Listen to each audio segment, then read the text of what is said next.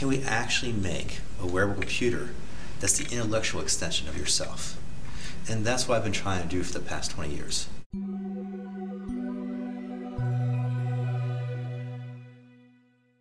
What we're really looking at is a couple of different things with wearable computers. Can we actually do these fast, supportive things with a computer like this one? That's what Google Glass is exceptional at. But can we also make a computer that's more intelligent? Can we actually make something that sort of knows what you need before you know it yourself? One of the things that's very exciting to me is, can we make these intelligent agents that basically can see as we see, hear as we hear, and look at what we're doing with our hands, look how we interact with the world, to learn what it is to interact with the world. When I'm traveling, having the maps is amazing, knowing where I'm going next, knowing the traffic data, right? Having field trip, having these little joyful moments in my life when, oh, well, this is the site of the first house in Harrisburg, and this is where the ferry used to be across the Susquehanna. That's really cool. That's really exciting. It seems like a silly thing, but you miss that when you don't have it.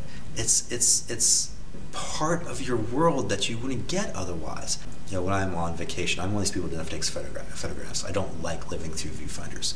I don't know if you ever see, people at their kids' plays, and they all have their cameras up or their phones up, and they're living through the viewfinder. They're actually looking at the framing as opposed to looking at their kid.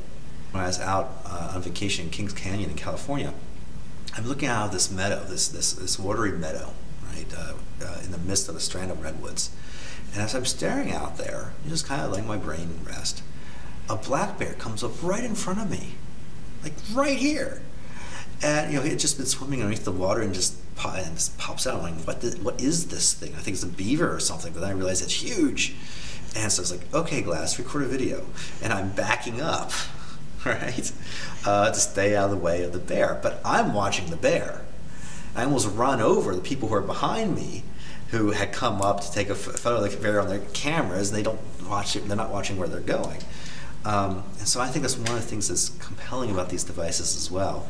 They allow the technology to get out of your way, so you can actually live, I believe, more fully in the moment.